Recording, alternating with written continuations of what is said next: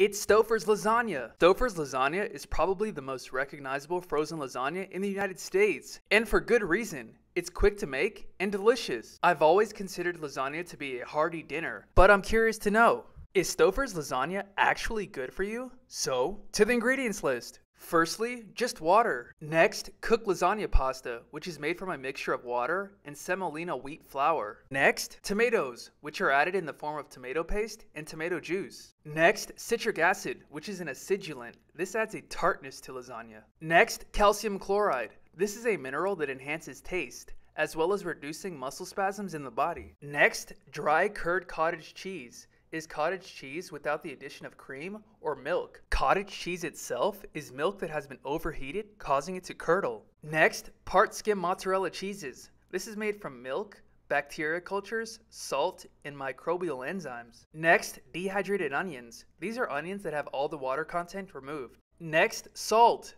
There is 900 milligrams of sodium in the smallest size lasagna. If you're curious, that's the 10.5 ounce carton. With the daily recommended intake of salt being 2,300 milligrams, it's safe to say there is quite a bit of salt in Stouffers lasagna. Next, potassium chloride. This is used as a flavor enhancer, often in replacement of salt.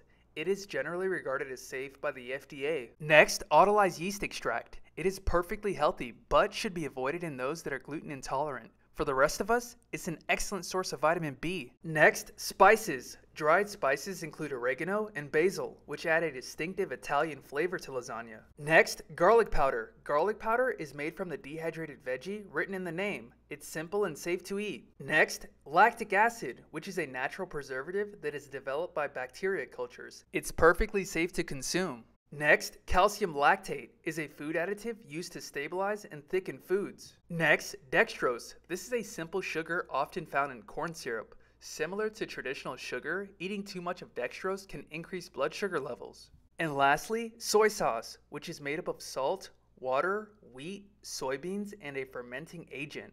Soy sauce tends to add a salty, savory, and umami flavor. So there you have it. Was Stouffers lasagna any better or worse than you expected? Leave your comments down below. And subscribe. And be sure to check out the playlists on the channel for more of the food and drinks you know, love, and consume on a regular basis. Yeah.